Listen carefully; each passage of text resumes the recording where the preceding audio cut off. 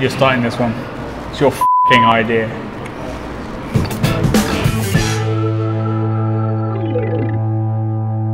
Okay, so this is an episode about shandy. We're talking shandies, we're talking radlers. Yeah. These in Germany are not looked down upon. A radler is basically a sports drink.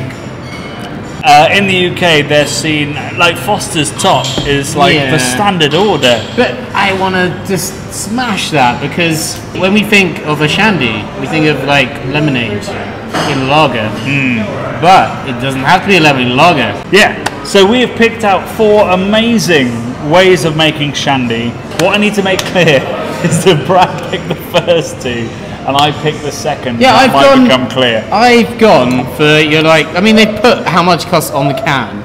These are not artisanal brews. What? 65p, 60p. These are South London homelands. This is Hackney, Trendyville. Brad, come on, stop justifying. Where are we starting? We are going to start with a ting. We're going to start with a ting. So, you may have heard of Schufferhofer, who make their delicious radler. They do. With grapefruit juice. Yes, that's a legit way, isn't it? Grapefruit juice and like soda.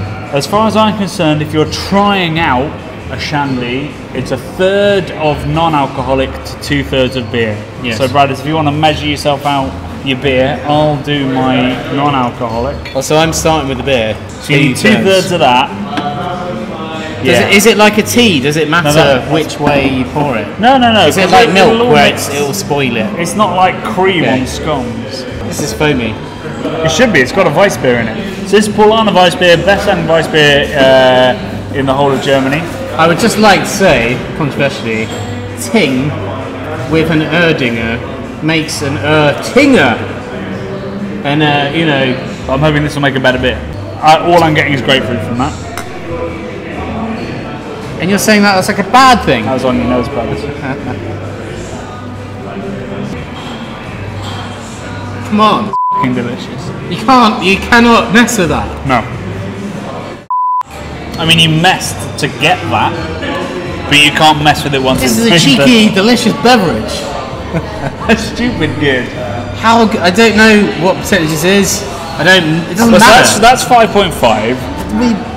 This is diabetes. I don't know where that registers. So good. It's zesty fruit fizz. Ting! It's ting! Onwards, Johnny. Number 2. So this is one of my suggestions. So we're using a completely artisan, locally made lemonade.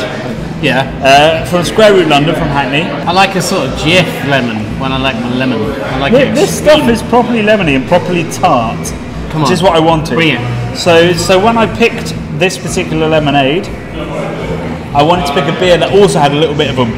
So you have Augustina Helles, which is a brilliant lager. Yes. And then you have the Edelstoff, which is a bit stronger. So I wanted a little bit more. So you've gone for the Edelstoff. It's also very clean.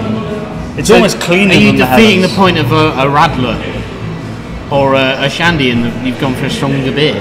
Right. Okay. So this is 5.5. Okay. So we're zero alcohol. So we're back at the same place that your fucking Weiss beer ting was. Don't give me that. Hey, come on! You love the Weiss beer ting. No, that's lemonade. Oh my god! It smells like lemon sherbet. That smells incredible. All right, I take it back. Okay, we could be onto a win here. It does smell really fresh. Oh wow! It's like pancake day, baby. Sugar and lemon. Sugar and lemon, man. With a little bit of flour, sugary flour, like straight on pancake day. But pancake day is like my favourite day of the year, pretty much. I think today's your favourite day of the year. You just put ting and lilt on the craft beer jar. No, that is also rather wonderful. It's sweet. It's a little bit tart. It's got a bit of breadiness from the lager. It's really good. We're back with the lilt, which for me is like your sort of Coca-Cola or Heinz beans of the sort of pineapple and grapefruit world. I can't believe you're looking down on a lilt after ting. To be honest, you're spoiling me with the Saison DuPont.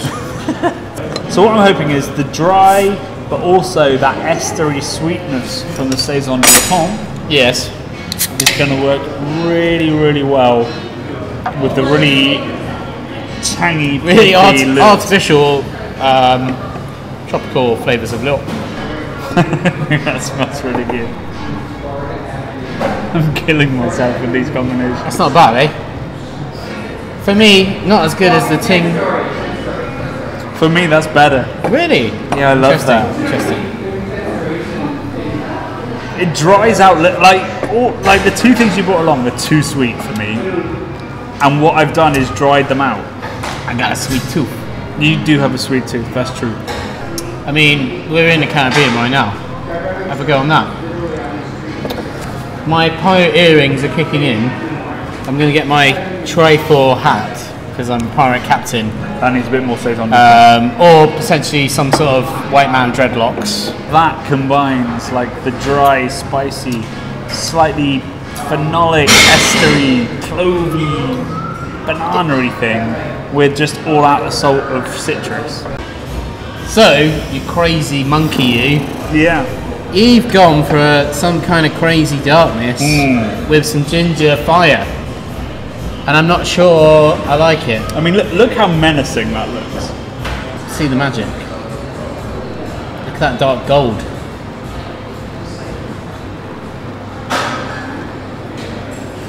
I think that gingery, chocolatey licoriceiness should be really good.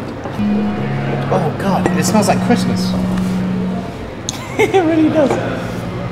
It smells like unky Christmas. So it smells like Christmas because it smells like baked gingerbread.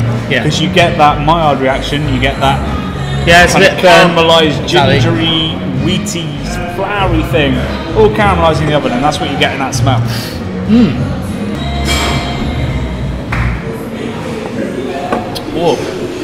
Ooh. I think so. Everything we've done so far has been a third non-alcohol and then 2/3 and 2/3 alcohol. I think this one needs more non-alcohol. I think this should be 2/3 non-alcohol, 1/3 alcohol. Do it.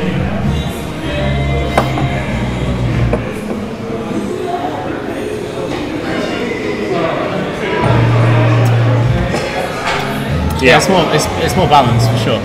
That's great. I mean, that's a winter radler. I think that is, you're sitting around the fire on a November or December evening. It's got dark at about 4. As is its wont. This thing here, spicy winter. Almost a bit like Star Anise kind of darkness, kind of amazing. This is beautiful. This is it's kind of about the love, but it's also about not taking beer too seriously. Yep. It's fun. At the end of the day, we're experimenting. There's nothing wrong with this. No, and I think that blending stuff, we shouldn't be afraid of doing so. And I think that particularly these beers that are readily available, incredibly delicious, but also quite strong mostly. There's a lot of fun to be had by blending them and by playing with different ingredients. You don't pick an amazing turnip and go, well, I'll just eat it on my own. You go, well, I'll put it with this or with this or with this. And that's a very exciting prospect, which I kind of forgot when you put Ting and Lilt in front of me. Exactly. I think the winner for me was possibly the Paulana and Ting, which is why Schofferhofer came out with it. It's good. But do you know what? Just to balance it out, Johnny. Yeah. This guy with that guy. Yeah. Oh my God! It's Pancake Day. Like it's a world away from your Foster's top. It is insane. Properly made lemonade Insane. with a properly made lager, and you end up with something really. I'd put that against anything, and enjoyment-wise, incredible. In summer heat, oh my God. Yeah. So guys, if you have any amazing shandy ideas, do let us know. Stick the recipe in the comments below, and hopefully some guys will try it. Every time we put this stuff out, people do try it, and it's amazing to see that. So please do. If you have major issues with what we just did, also post that. Come and fight me. Brad will fight you, and I that's won't cool fight you. too. I'm actually a pacifist.